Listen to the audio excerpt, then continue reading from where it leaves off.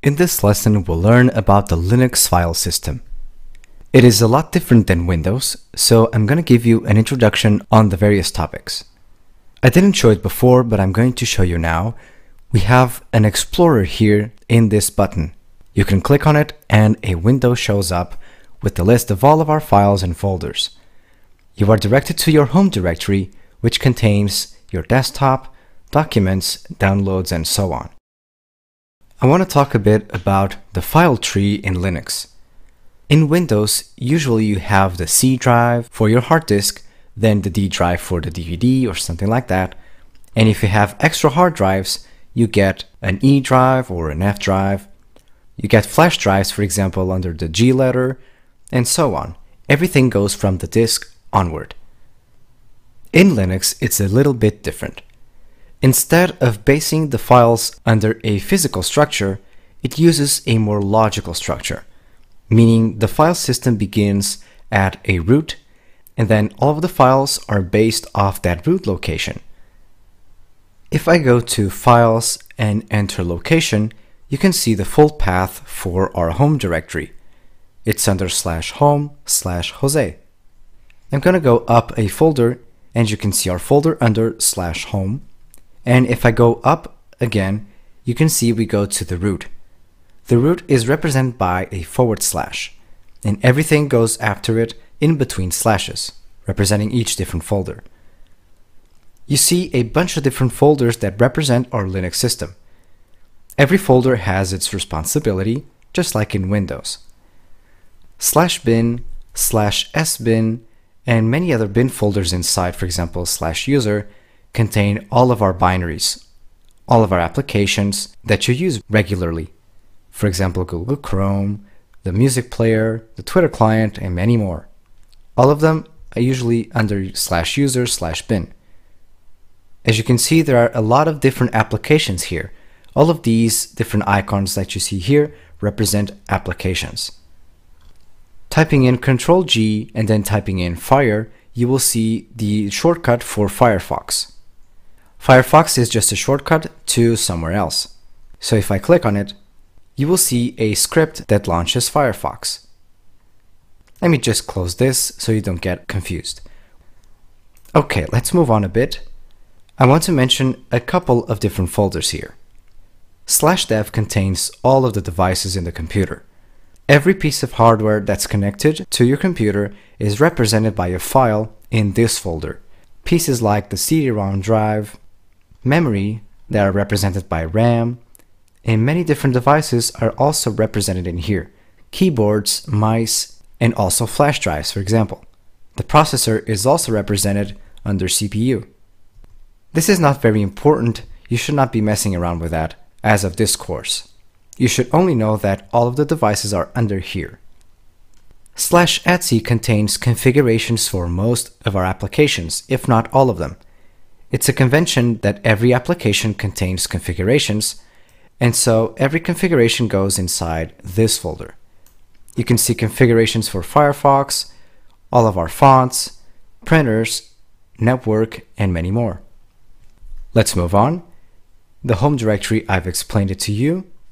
And then there's our temp folder. The temp folder is actually quite unique because every file that goes into here is deleted after every reboot. This is a good place to store temporary files you don't want to store in between sessions. For example, you're trying to install a package and that package needs to be stored somewhere so it can install. It goes right in here in the temp folder, so every time you reboot your computer, those packages, with all of the source code and configuration options, are deleted. These are the essentials of the Linux file system. I want to show you something else.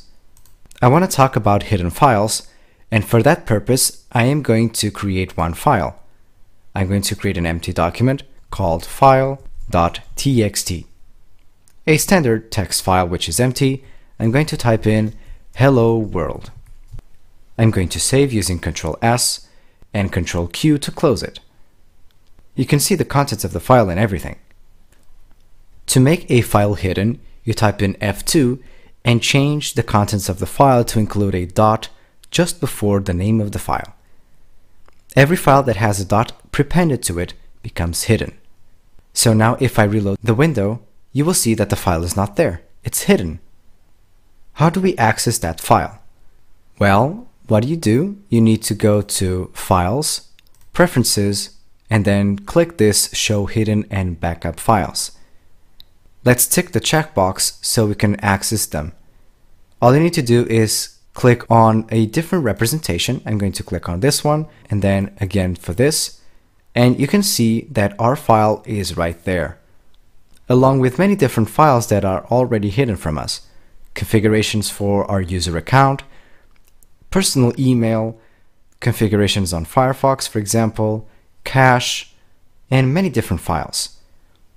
So if I go ahead and change this back to be a visible file, you just remove the dot, and then I'm going to the preferences again, tick the checkbox again, change the visualization, and there you go. All you see is our visible files, including this one. Another thing about the file system in Linux is permissions. And permissions in Linux are actually pretty solid and pretty easy to understand. You have 3 different control lists. One for yourself, another one for the group you're in, and the last one is for everyone else. And for each different category, you assign a specific set of permissions. I'm going to click on this file and click on Properties. There's a tab called Permissions, and you see all of the categories that I just mentioned. You get Owner, Group, and Others. You are the owner of the file because you created it. You belong to the group of your own group. Each user gets his own group. So the group Jose exists, and it only has access to read only. And then there's everybody else. For each different group, you get a different kind of access. You get read and write or read only. The same goes for the group. And for the group, you can actually use no permission whatsoever. And the same for the others. You can also prevent everyone to execute this file as a program. In this case, it is turned on, so you don't have permission to execute it, but you can do so. You can click on the checkbox, and you will be able to execute this as a program. It doesn't make any sense though, because it's just a text file, but you'll be able to execute scripts, for example, in Ruby. And if you don't have this checkbox ticked, then the Ruby file won't be executed at all. So this was a very simple introduction to the Linux file system. I hope you get used to it, as it is very different from Windows. I understand that permissions in Windows can be a little different, and this is what actually makes Linux so robust. Most of the files that you see on top here are protected. Only the root user can access these files and manipulate them. You will see why once we get to delve into details on development. A regular user is not able to access the lib folder and manipulate all of those files. It's up to the administrator of the system to do so. Regular users can't do that. There are no administration roles in here. Instead, there's a facilitation on providing your password and mask yourself as the administrator and perform those tasks. That's why when we got to the Ubuntu Software Center and wanted to install a package, you were asked to provide a password. So with that being said, let's jump into the next lesson where I'll teach you how to use the terminal, the most powerful tool in Linux ever. I'll see you soon.